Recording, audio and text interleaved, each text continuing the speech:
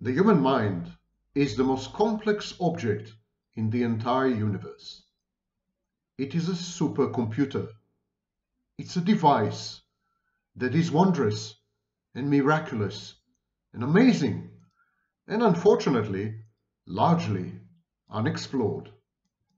Psychology is supposed to be the user's manual of the mind, but it is far from it. And the self-help industry keeps spewing nonsense that is at best irrelevant and at worst harmful. Today I'm going to teach you 20 odd hacks, tips, advice on how to heal and how to succeed in life based on the latest cutting edge, bleeding edge research in psychology, especially clinical psychology, but not only. These are the most recent studies, tests, experiments, and theorizing in the field.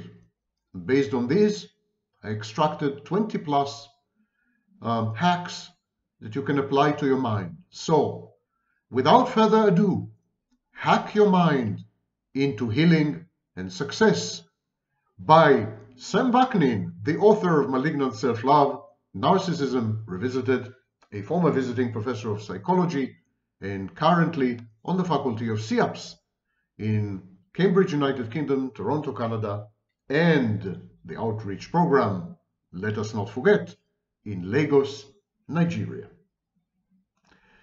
Now, as I said, the mind is a tool. It's an instrument. But it's a very peculiar instrument because we tend to merge with it, to identify with it. We are the mind. Our mind is us. There's no distinction. When you're using a smartphone, there's you and there's the smartphone, unless you're seriously disturbed mentally. But when you're using your mind is you and you are your mind. It's a kind of recursive, self-referential loop that complicates matters considerably. Hack number one, memory. We have this image of memory as a library with numerous volumes on shelves. And when we want to recall something, when we want to remember something, we go to the appropriate shelf, organized chronologically, and we take out the relevant volume and we open it, and presto, we remember. Nothing could be further from the truth. We do not remember anything, actually. The only thing we do remember is the very act of remembering. We remember that we remembered. When you recall an early memory, you are not reaching back in time. What you're remembering is the last time that you have remembered that moment. And even that this process is multi-phased. The first thing that comes to mind, so to speak, the first things you recall are your emotions, your affects, your reactions to the events, not the memory of what had happened, but how you reacted to what had happened, especially emotionally. You can never actually remember any fact, any event, any person, nothing. You remembered yourself in these environments, in these situations, in these circumstances. Every time you attempt to remember something, it changes a little bit. Over time, you become unable to tell the difference between confabulation, your own concoction or invention, and what had really happened. So memory is constructed on the fly each and every time. And each and every time, it's not the same. It's never the same. Now, this is very important as a hack. Why? Because if you realize that your memories are not real, they're not true. If you understand, if you comprehend that your memories are not about events out there, not about people in your life, not about anything but yourself, if you grasp that Memories are about you, your position at a specific time, in a specific place, with specific people, how you reacted emotionally, cognitively, and otherwise. The recall of the last time you have remembered this, etc., etc. If you understand that it all revolves around you, you will endow memories with much less power. We tend to re-traumatize ourselves time and again whenever we remember something really bad, really hurtful, really tragic. But if we were to understand that we are the ones who generate memories, as I said, on the fly, improvise memories as we go along, if we were to grasp that we are the masters of our own memories, that would reduce trauma dramatically. It's a kind of anti-trauma therapy, self-administered therapy. Give your memories much less weight. Do not bestow upon them some kind of omnipotence. Don't make your memories all-powerful. Don't regard your memories as objective or as divine or as overpowering or overwhelming, or just realize that your memories are pieces of fiction that you keep writing and rewriting throughout your life, like a short story. And then you will have gained proportion and perspective, and you will have understood that memories are there to remind you of your emotions at a given moment, of other people and how they triggered you in this way or that way. They're just reminders, they're notes, they're annotations to your life. Memories are not your life. Disempower your memories.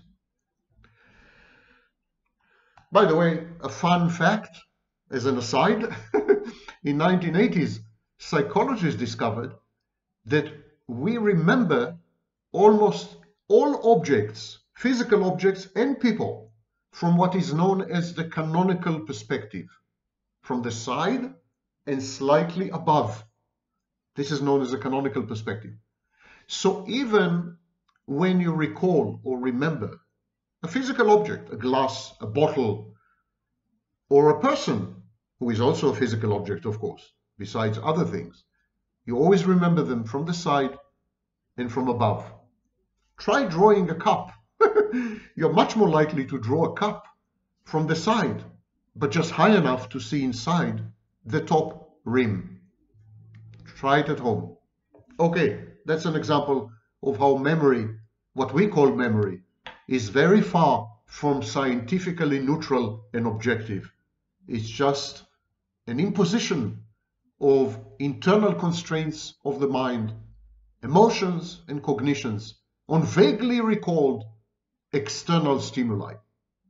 And that's a great definition of memory. Okay, next.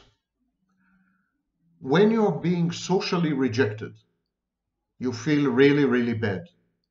This could be excruciating. You feel as though you've been punched in the stomach.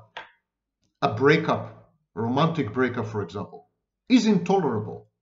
It's possibly one of the worst, hurtful, painful experiences imaginable. But why is that? Are you being oversensitive, perhaps? The answer is that you're not.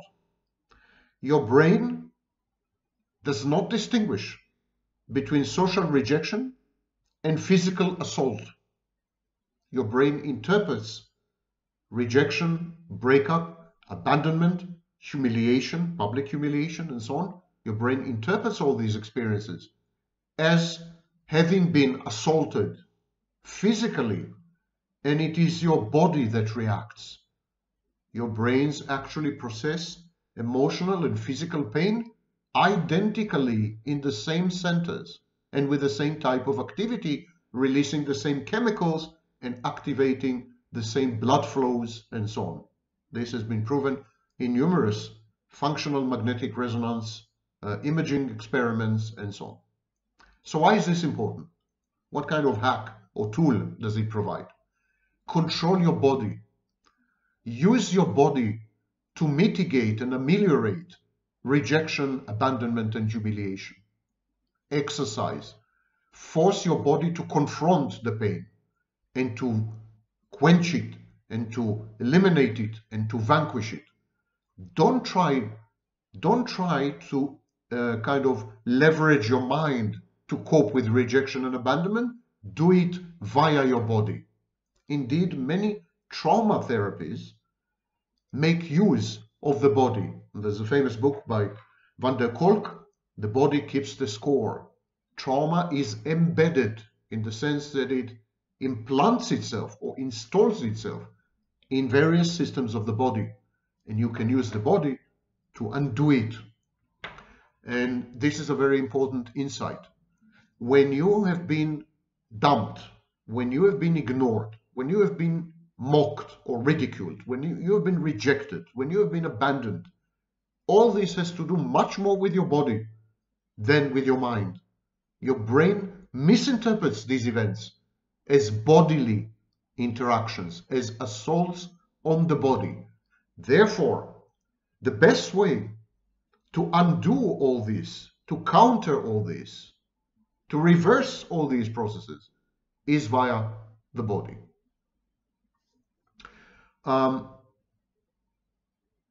Next tip, next hack. It would sound very counterintuitive and bizarre. Many of us have problems to think rationally, to make better decisions, to be analytical. Most people, I would say, are not very well versed or well skilled in doing these things. They confuse emotions with decision making. So they engage in something called emotional thinking. Their choices are irrational, motivated by fear, by biases, by cognitive distortions. In short, we are not rational creatures. This has been a discovery in the economic sciences, and a few people have won the Nobel Prize for having realized that people don't act rationally or in a reasoned manner when they use money. And the same applies to every other field of life. We are irrational agents, irrational actors, irrational players, and we make bad decisions and erroneous wrong choices, and that includes, for example, mate selection choices. We choose the wrong mates, and so on and so forth. Here's a trick. Here's a hack for you. When you're trying to make a decision, when you're trying to decide between choices and alternatives, when you're not sure about something, when you need to be analytical and rational and dispassionate and unemotional, think in another language. Don't use your mother language when you analyze situations and people and circumstances. Avoid your mother tongue when you're trying to make decisions, because thinking in a foreign language, thinking in a second language or a third or a fourth, forces you to be unemotional, forces you to think rationally, forces you to reason neutrally and objectively. And I know how bizarre, shocking, and counterintuitive this sounds. Perhaps the reason is that our mother tongue has to do with mother. In other words, it is imbued with emotional residues or artifacts or recollections. We acquire our first language from mother and father, but especially from mother. And so it comes with a baggage of emotions and defense mechanisms, such as splitting and projection, and so on and so forth. Our first language is a repository, not only of words and their meanings. Our first language is not merely lexical, it's also a container of long-held emotions, many of them infantile emotions. Our reasoning skills are divided between the systematic, rational side and the unconscious, emotional side. Our first language accesses the unconscious, while second, third, and fourth languages access the rational, executive, systematic, analytical side of our mind. Using an unnatural language basically forces you to think harder and more critically about whatever it is that you are discussing. If you could actually make decisions based on some algorithm or some programming language or some symbolic system that you develop, this would be the best. But absent this, simply use another language. My first language, my mother tongue, was Hebrew. Then I learned Arabic. Then I learned French. English is my fourth language, actually. Whenever I have to make decisions, choices, plump out for some alternative, decide, form an opinion about a proposition or a person, and so on and so forth, I do my best to do it in English, to use English, not Hebrew.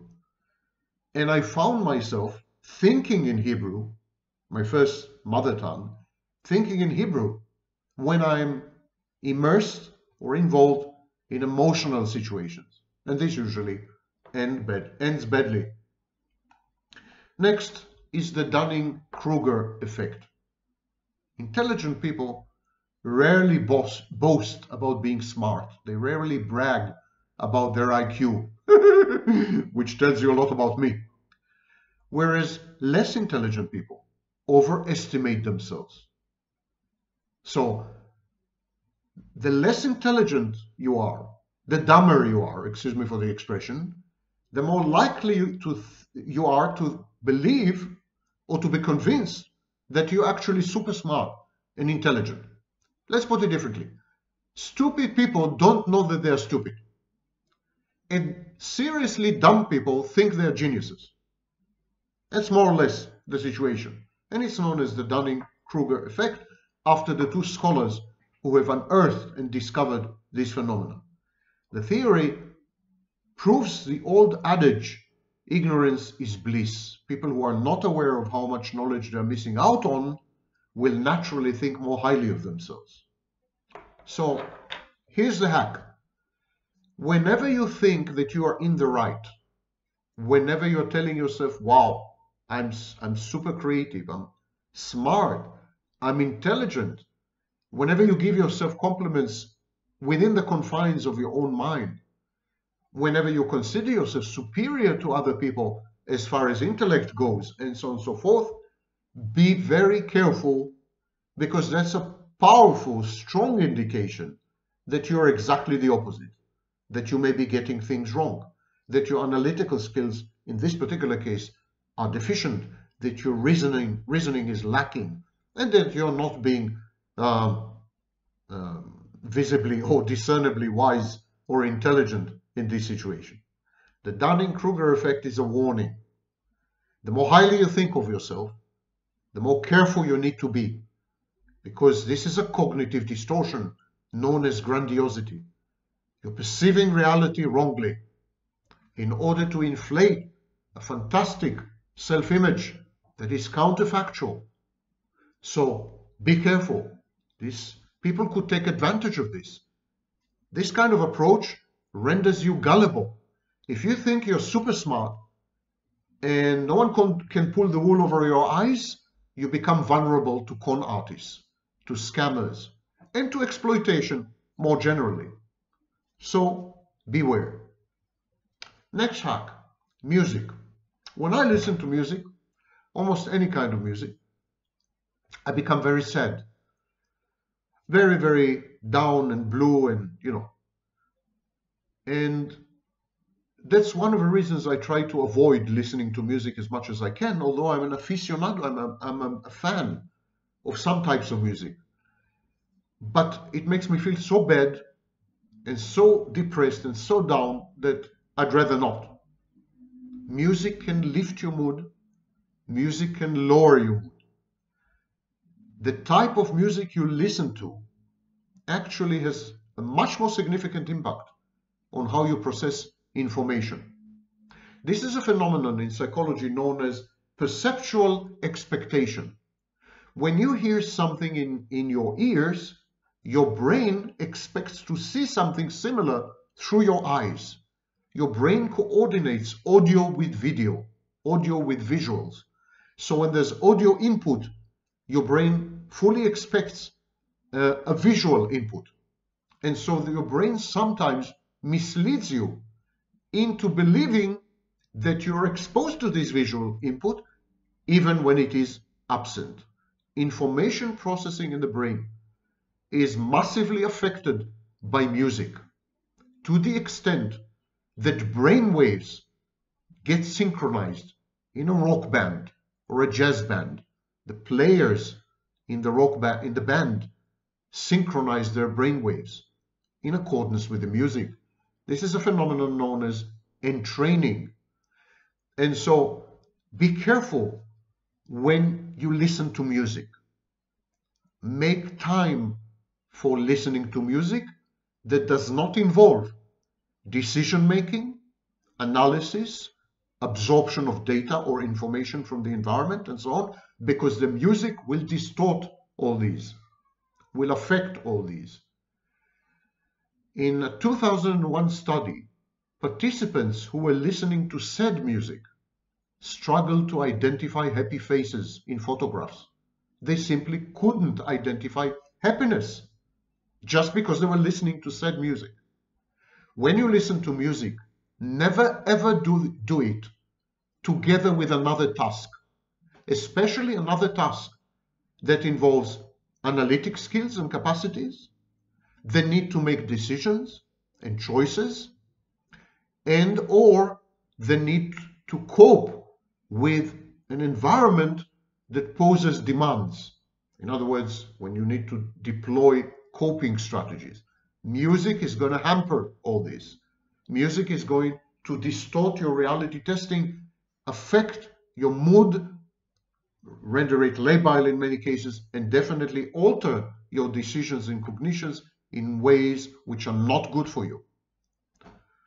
Music should be therefore a solitary activity, not in conjunction with anything else, not a part of multitasking.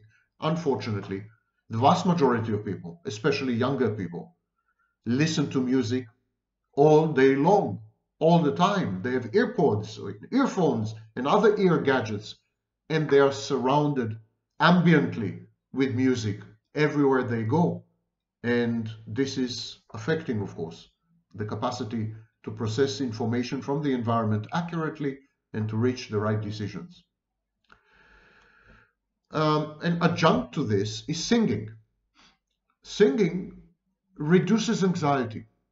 Singing out loud reduces not only anxiety, is not only anxiolytic, it's antidepressant. It reduces depression. And this has nothing to do with how good a singer you are. Even the worst singer in the world.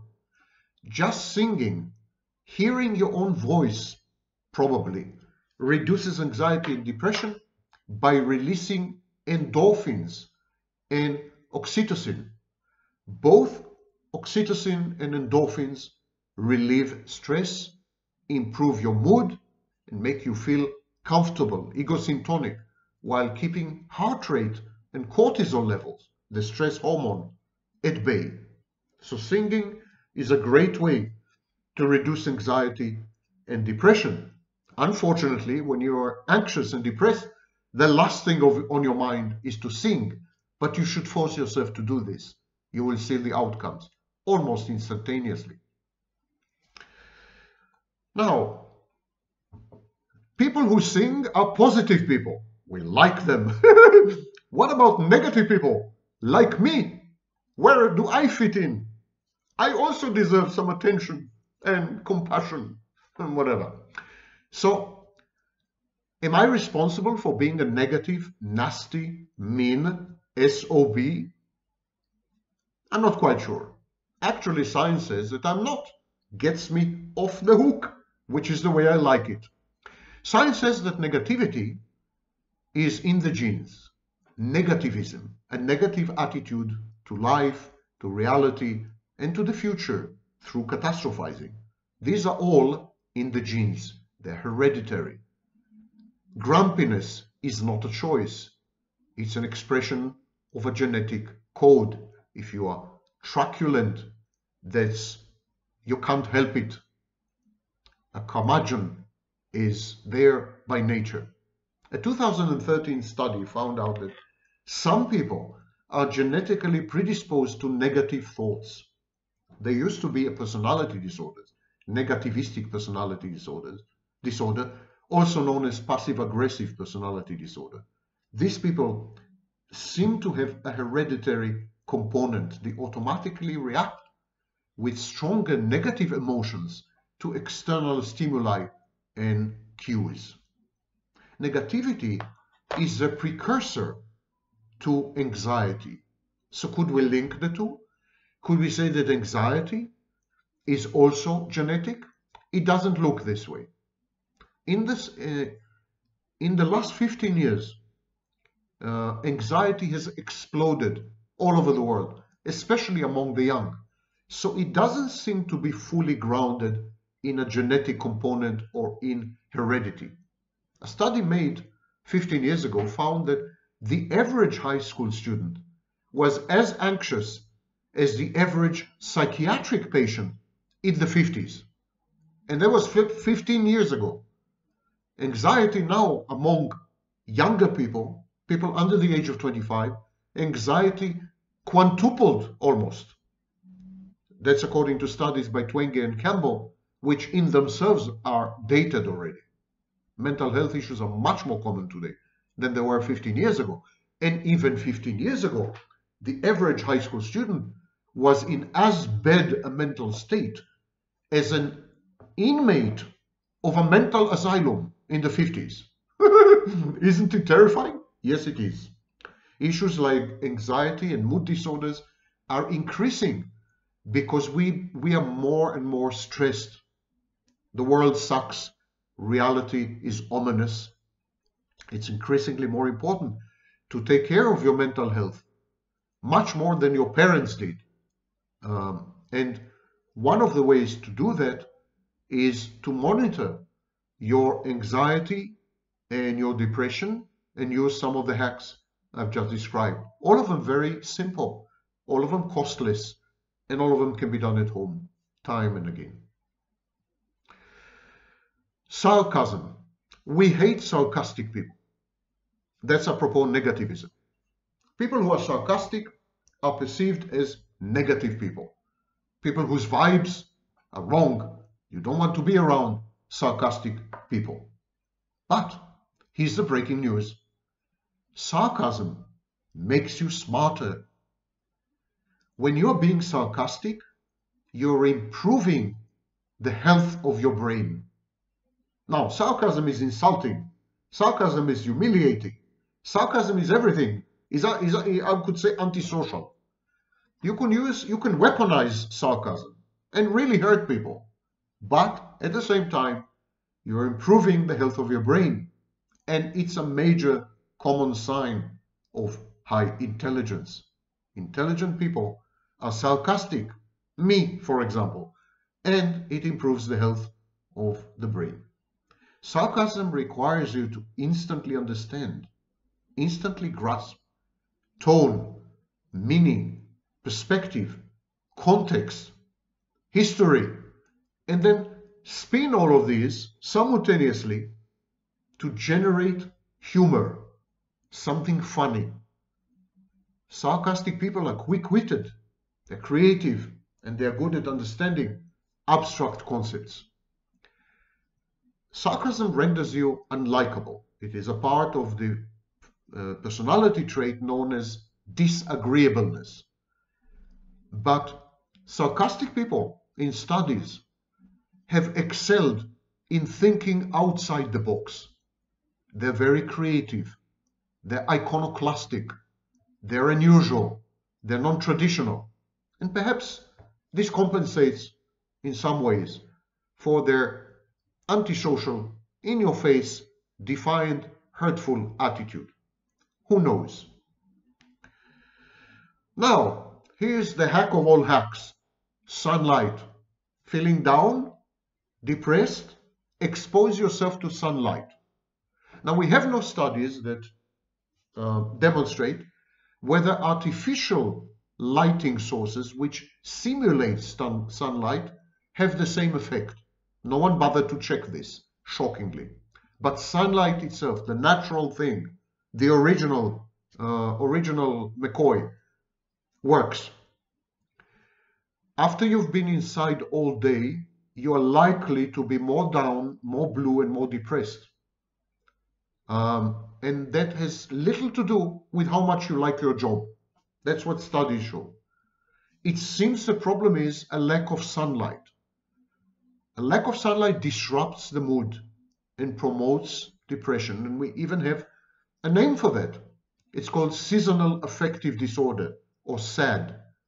Some people, not all people, but some people react with depression to a lack of sunlight during winter. Seasonal affective, SAD, seasonal affective disorder, or seasonal affective depression, that's common in winter especially. Sunlight has been proven to prevent actually mood disorders like depression. It seems that this is mediated via vitamin D. You know that sunlight creates vitamin D, helps to create vitamin D inside the body through the skin. Our body is a huge laboratory, and one of the processes is the generation of vitamin D under exposure to sunlight. It's very reminiscent of photosynthesis in green leaves, in plants. Anyhow, we create vitamin D, and it seems that vitamin D is a mood stabilizer and releases pressure hormones in the brain. So treat yourself, consider yourself to be a plant, just a plant, a healthy house plant, if you wish. As you would give your house plants nutrition and water and sunlight, give them to yourself. All you need is 10 minutes. Studies have shown that a 10-minute exposure to sunlight prevents depression. How cheap is this? Much cheaper and much more efficacious, may I add, than antidepressants. Apropos antidepressants and hormones and everything, dopamine. Many people believe that repetitive addictive behaviors, for example, staring constantly at screens, like the screen of your smartphone, pornography, even substance abuse. Many people believe that they are mediated via the pleasure effects of dopamine. Social media, texting, sexting, all this is pleasure, and the pleasure is a name we give, a word we use to describe dopamine release in the dopaminergic pathway in the brain. Dopamine also controls desire. It tells you when you want something and compels you to get it. And this creates addiction. The longer you let it go on, the harder it is to break. So there is a lot to vouch for, a lot to say for self-denial. You know, we have these traditions, especially in various religions, of self-denial, monks and nuns, and self-flagellation and hair shirts, and self-denial is very important because it breaks the pleasure cycle. The pleasure cycle in the brain, or more precisely, the dopamine cycle, which includes pleasure and desire. The dopamine cycle in the brain is self-enhancing, self-reinforcing. It's like developing tolerance to alcohol or to a drug. You need more and more of it to feel the same. You must break this cycle. And the only way to break this cycle is to deny things to yourself, to dedicate a few minutes a day, and that's all you need, to not please yourself, to not engage in addictive activities, to deny yourself that which causes you pleasure and that which you crave and desire. It includes everything: sex, alcohol, social media, smartphone usage, television, video games, you name it. You need to break the cycle. If you do this 3-4 times a day, 10 minutes each time, the dopamine cycle will reverse itself, and you will have regained control over your actions and over the reactions to your actions. Sleep is a highly fine-tuned activity. If you sleep too little, you're cranky, you dysfunction, not only mentally, but also physiologically, and you're liable to develop very nasty diseases such as diabetes 2 or even have a stroke. It's bad to undersleep. If you oversleep, however, these are the same outcomes. Undersleeping and oversleeping are identical as far as the etiology of dysfunctions and disorders and diseases. If you sleep 10, 11 hours a day, you would still feel that you need more. Sleeping too much is as detrimental as not getting enough sleep. There is a sweet sleep spot, either direction. Either direction throws off the circadian biological clock, and you wake up foggy and fatigued, and your body and mind dysfunction. If need be, wake yourself with an alarm clock. Never exceed 8 hours. If you suffer from insomnia, treat it. Treat it somehow. First, find out the underlying physiological problems. Maybe you have sleep apnea. Maybe you have some other condition that causes you to not sleep well. Even diabetes 2, which is very common nowadays, disrupts sleep. There's a high of glucose in the blood starting around 3 a.m. and so on. So investigate the underlying physiological medical problems. Having dispensed with this, and if your body is perfectly functioning and so on and so forth, proceed to the next stage. If you're suffering from insomnia, you may wish to consult an insomnia CBT practitioner, insomnia cognitive behavioral therapy practitioner. Invest in your sleep. Make sure that you end up having 7 to 8 good hours of sleep. You need to transition through the deep sleep phase.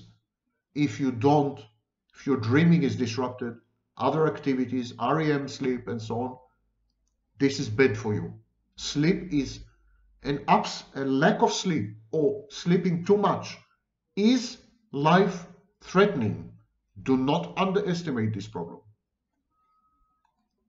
Now,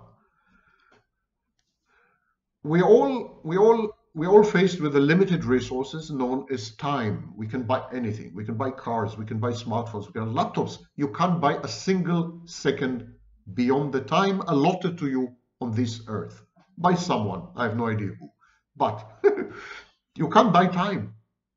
So some people are trying shortcuts, get rich quick scams and schemes and other nonsense. One of these is reading faster or fast reading.